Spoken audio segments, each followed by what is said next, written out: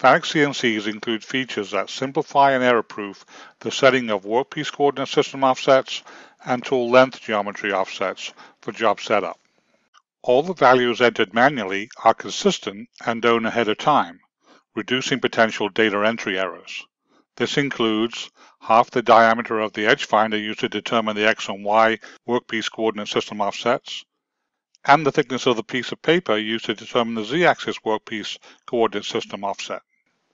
All of the measured values are calculated by the CNC and entered automatically into the offset tables with simple soft key actions. In this example, the spindle nose is used as a reference tool for tool length measurement. The benefits of this technique are there is no need to measure the lengths of the standard tools for each new job, and all of the tool length offset values are positive and are easy to correlate with the physical length of the tool. This reduces operator confusion. Job setup using these techniques only requires a few inexpensive instruments: a low-cost edge finder, a thin piece of paper, and a tool offset gauge. The first task is to measure the X and Y workpiece coordinate system offset values. This uses the direct input of workpiece origin setting measured feature on the CNC and the low-cost mechanical edge finder. Before mounting the part in the work holding, check there are no burrs that might produce a false edge detection.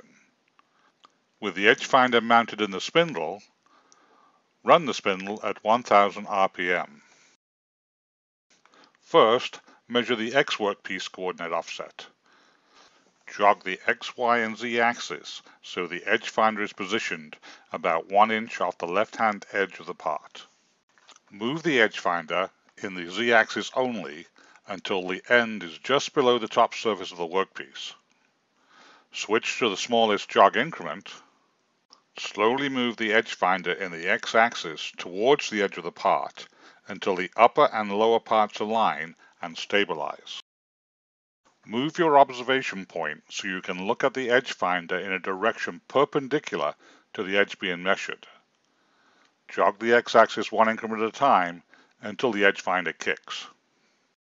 Back off the part a couple of increments and then advance again until the edge finder kicks again to ensure the position sensed is repeatable. Press the Offset Function button on the CNC MDI panel. Press the Work soft key to display the Workpiece Coordinate System Offset page, and then press the Operations soft key to display the Measure soft key. If necessary, press the Page Down key on the MDI panel until the Workpiece Coordinate System Offset used in the part program is displayed. This will often be the default G54 offset. Use the cursor keys to select the X-axis field of the Workpiece Coordinate System offset used in the part program.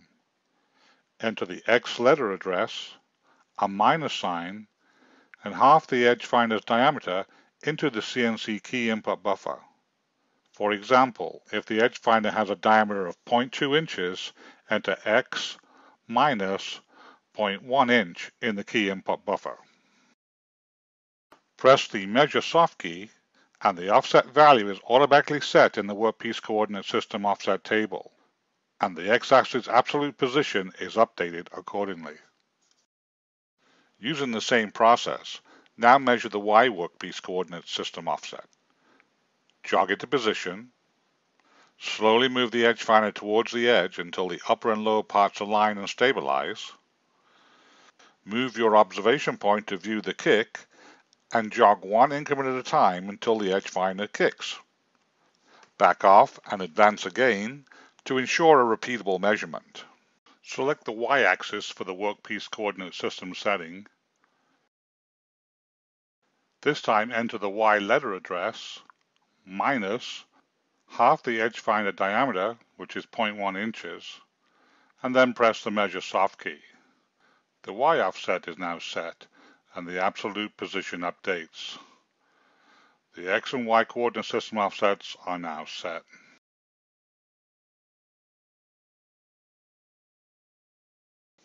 With no tool in the spindle, jog the spindle nose so it's about 1 inch above the top surface of the part. Using the smallest jog increment, Very slowly move the Z-axis down until it's almost touching the part, leaving a gap of a little over a paper thickness.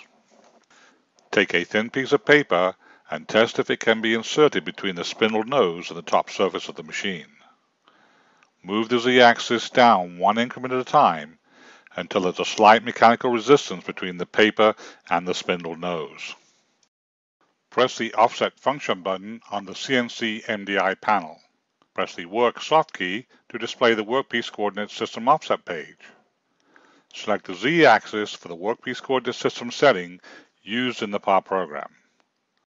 The Z-axis is now positioned a paper thickness above the part.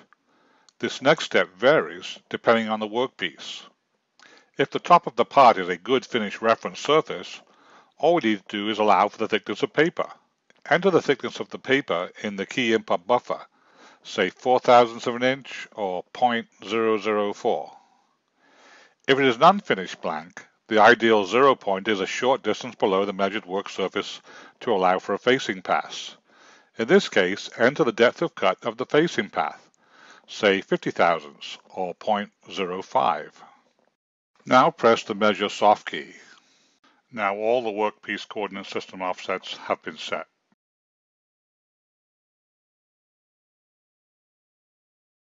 Place the tool offset gauge on a clean, stable work surface such as a vise.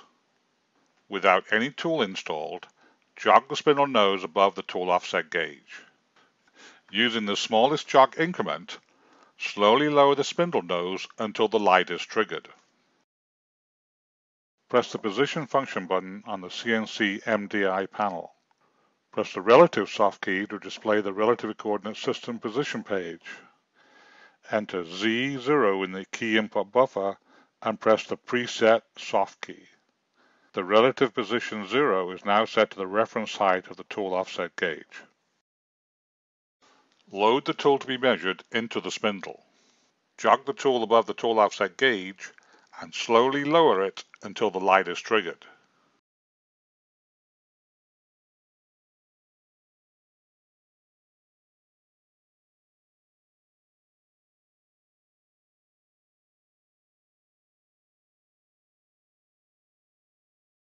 Press the Offset Function button on the CNC MDI panel. Press the Offset soft key to display the tool offset page. Use the page and cursor keys to display and select the geometry length offset for the current tool. Press the Z letter address and press the Input C soft key. The first tool measurement is now complete and the next tool can be measured.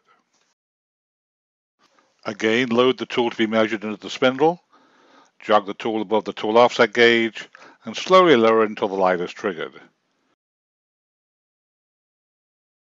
Use the cursor keys to display and select the geometry length offset for the current tool, enter the letter address Z, and press the Input C soft key. That tool is now complete. This process is repeated for any new tools. This completes the setup task for the new job.